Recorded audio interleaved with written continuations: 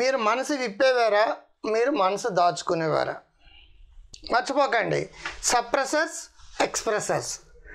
Suppression అనేది చాలామంది తనలో తాను కుమిలిపోతూ ప్రతి ఎమోషన్ని సప్రెస్ చేసుకుంటూ ఉంటారు.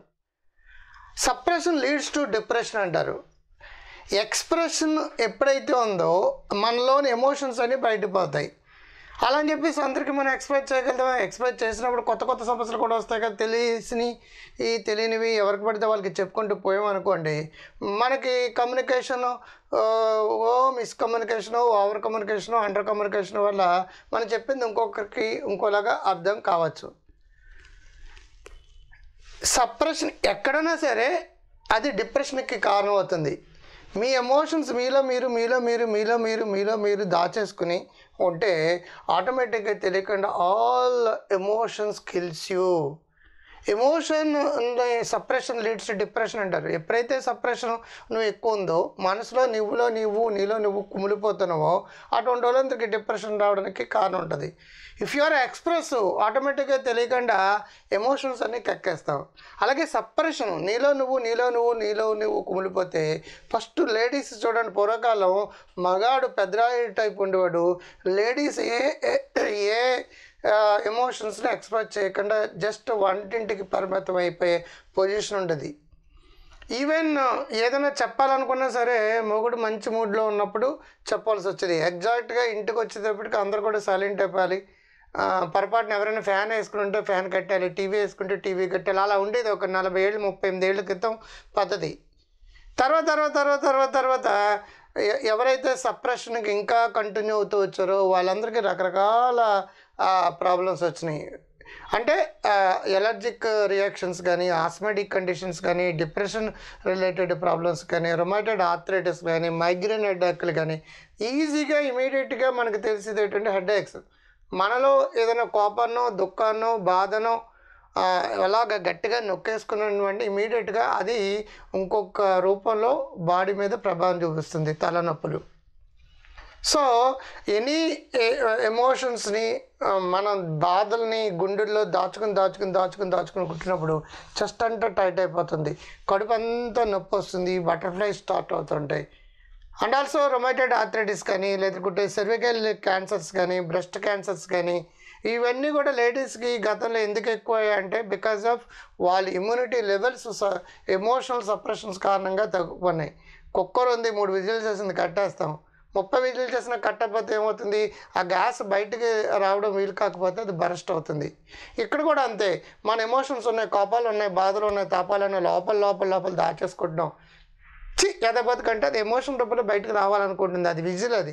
ఆ విజిల్ వేయకుండా మనం బలవంతంగా నొక్కినప్పుడు ఏమవుతుందంటే లోపల శరీరంలో ఏదో ఒక అవయవాన్ని అది అటాక్ చేస్తుంది, ఆ అవయవానికి జబ్బు వస్తుంది.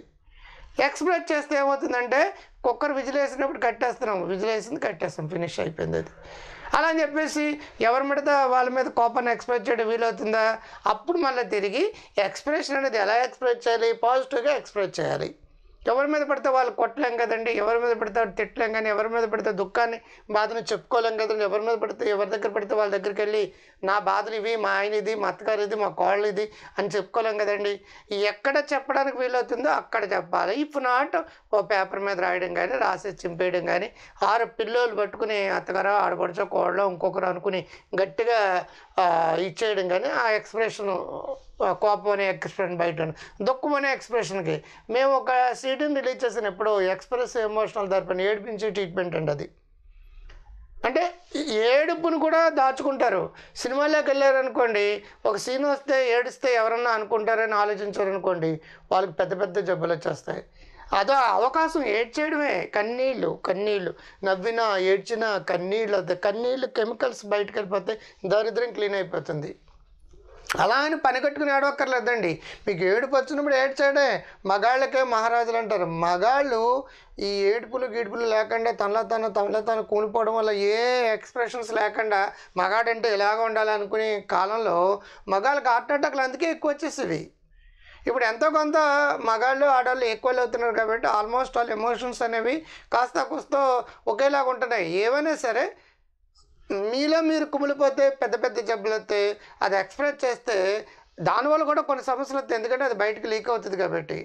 కానీ దాంతో కంపేర్ చేస్తే expression is better then suppression అనమాట.